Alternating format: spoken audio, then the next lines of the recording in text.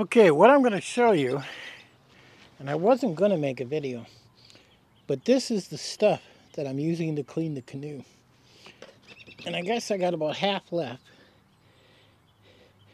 And I put it in these spray bottles that I rinsed out with water.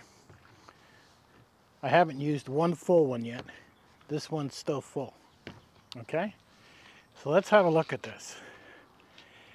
All I did was spray it on. And then I used a brush like this to rub it down. And I'll have links to this stuff at the bottom. But this thing was filthy. You're not going to believe this when I show you the after and shiny. Okay, see if I can get this in the center. Look at this. Okay? One side's not done. And I did that on purpose. I'm going to do it after this. But as you can see, when I show you this, you know, and this didn't take long. I mean, 20 minutes to do the one side maybe. Spray it down, wipe it down. That's about it. So I should have enough to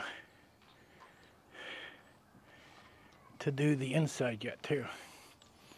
And I'll show you that when I'm done. But this stuff looks pretty good. I bought 1 gallon. And this thing was filthy. So I'm pretty impressed. So I'm going to do the inside and then I'll come back and show you how that looks. Okay. So what I do is I spray it from the bottom, work my way up to the top, and then I just scrub it down with this. Now I got some type of black gravel on there on this side. You can probably hear it. It's tearing apart my thing. I'm probably gonna have to take a putty knife to that. I'm not sure yet. But I'll finish this up and come back. Okay, and here we go. Both sides done. Didn't take long, I'll tell you. Now you get the odd spot like this. Still a little dirty. You just go back, spray over it. And you really don't have to scrub that. Just leave it sit for about 4 or 5 minutes. And then wash it down with water again. But I only did 1 coat. Hit it with the brush. And the odd spot, I sprayed it down. Now, I would do this on a cool day. I wouldn't do this on a hot day. I got thinking about that because right now we're in January. In Tennessee, we just come out of a cold spell, so we're sitting pretty hot. We're like 50, 60 Fahrenheit. I'm literally out here in a t-shirt. So, that looks really nice. Really, really nice. It's nice to get all that dirt off. I got to work on the inside now. Oh man. You see this black stuff here? I don't know what that is. But that's the inside. Looks like it had a beige paint job on the inside. But all up the sides and the back seat are all covered in that black soot. Is what it is. And you see it here. You know. Oh, I spent a half an hour washing that out. It was full of mud. Still a little bit of water in there, but I think it'll do. Now, I just need to make up 2 more spray bottles and spray the inside down really good. And then it should be it should come out pretty it should come out pretty shiny. But you can buy a couple of other materials too, where you buy a polish and some type of wax, or you could wax it. I mean, I'm not out to make it shine. I just want the dirt off of it, so when I climb into the canoe, I don't get all that shit all over the back of my pants.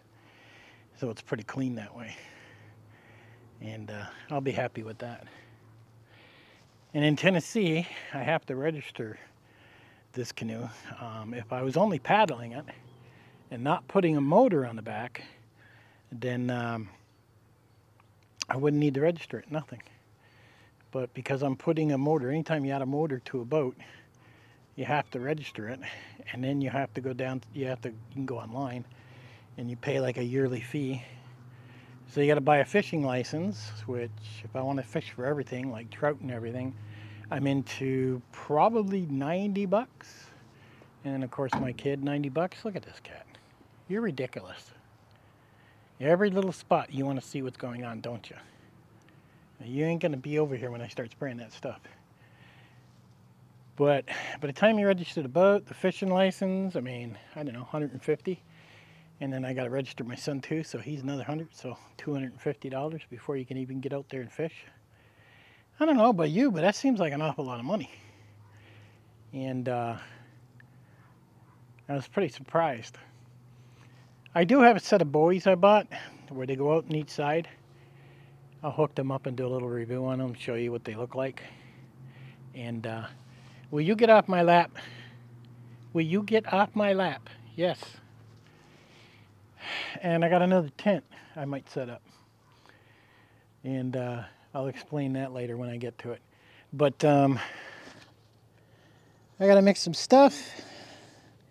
And I don't know why that's there. There's a piece of,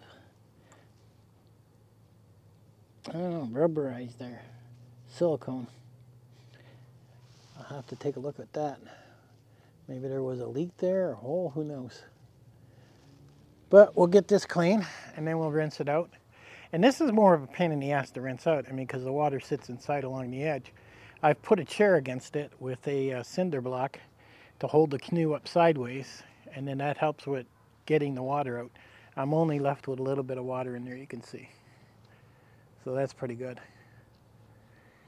It's a little cloudy. It may rain today, but I'll get the rest of this done. All right, I did the inside. That seat came out pretty good. Not too bad. And if you go down and you look, now the pole's going across the middle. I guess I could take I don't know, a little bit of hand sandpaper to smooth that out. Make it look a little better.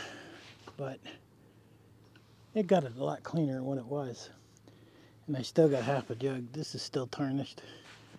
So if it's really, really bad, you're probably going to have to basically work your ass off and, you know, spray it down, let it sit for a good 5-8 minutes, and then start scrubbing. You could probably get it a little bit bigger, but you could probably get it a little bit better, but at this point I think I'd have to take some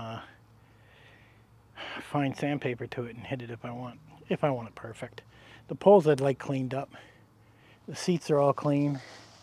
Everything's in. This is nice and clean. That's kind of nice, not get dirt all over your ass. But that stuff worked pretty good. And I still got like, I don't know, a quarter of a bottle left. So that's not bad. And like I said, you do this, you want to do this on a cool day. You do this on a hot day, like 90, 100 degrees, you spray that stuff on, it's going to evaporate just as quickly as you put it in there. So I'd say springtime, fall time, depending on your location. But this worked out beautiful in January since we came out of that cold spell. So this is really nice. But yeah, I'm pretty impressed with it, how I got the dirt off.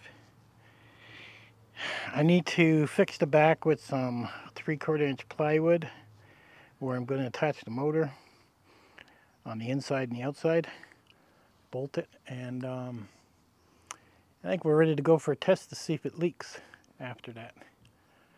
I can't go without the motor yet because, like I said, I got to have it registered first. But I think I'd want to take it out and paddle it and see if there's any leaks or what else I got to fix on it if possible. And do this a little bit at a time.